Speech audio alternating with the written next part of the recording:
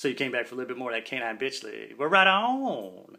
Jefferson and I kept going down that little corridor to the top of the stairs where he was posted, where the hallway led off. We was talking on the way down. Of course, he kept reminding me, that Destiny doesn't date jobbies. And I was like, yeah, I think I've heard that once or twice before, man, but I appreciate the info. You get to the top of the stairs where he's standing post, and I'm getting ready to head down the hallway, and he goes, well, hey, Canine, let me tell you something real quick, though, bud, so you don't feel too bad. And I was like, I'm listening.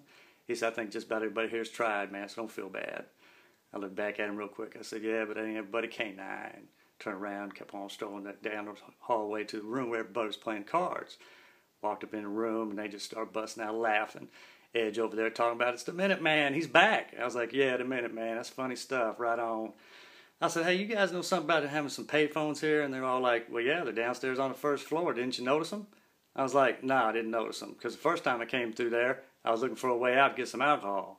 And the second time I came through there, I had Gasmeyer chewing my ass out about being outside, remember? And they're like, yeah, okay, so what the hell do you care about some phones, man? Who you going to call, Canine? Ghostbusters? I was like, yeah, that's funny, man. Right on, right on. Yeah, they're laughing. It's like, seriously, man, what's up, man? What you doing back so quick? What happened, man? I said, well, let me tell you what happened, man. Everything was going according to plan. Edge kicks in again. You had a plan? I was like, hey, man, you gonna let me tell this story? He goes, he shuts his mouth, and does his hand across his lips like he's buttoning his lips up and sits there, I said, all right, let me finish. I said, so anyways, walked up in one of the rooms down another corridor down there, we're sitting there on the bed, she took a drink off a little bit of that vodka I had, and she starts in on this dude named Jimmy, how she had talked to him and he had made her upset because of this long-distance relationship they got going on. I see that while she's rambling on, I'm thinking that she had been talking to this guy before we were evacuated. I didn't know that we had any phones downstairs, So when she got done rambling on about this old boy, she took another drink and looked at me and said, so tell me about yourself, Canine. Tell me your story. And I said, well, ain't much to it. I'm like a book just turning pages. Just like I want to turn a page right now. So I got in close to her, fellas, and I said it wouldn't ruin your whole night if I asked to kiss you, would it? And so I went in and started to kiss her, and right then, Jefferson rapped on the door and said, hey, Destiny, you got some phone call from some guy named Jimmy. Man, she jumped up like her pants were on fire and ran out of that room down the hallway, and she was gone. They all busted out laughing. They're like, yeah, her pants are on fire, all right, for some dude named Jimmy, not some dude named Canine. I was like, oh, yeah, that's funny, man. I'm glad I'm tonight's entertainment for everybody. I'm glad we don't need a TV or radio or anything. You guys are funny up in this bad boy. I'm loving it.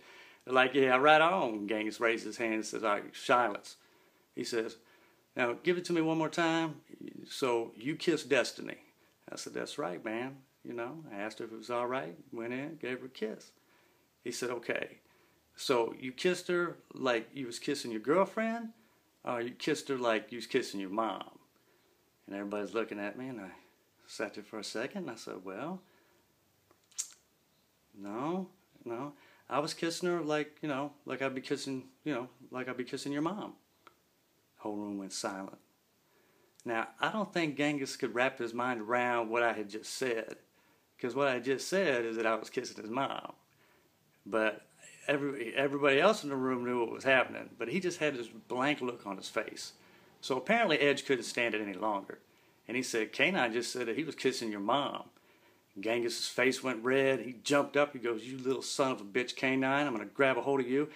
I fell out of the back of the chair right through the doorway, right into the hallway.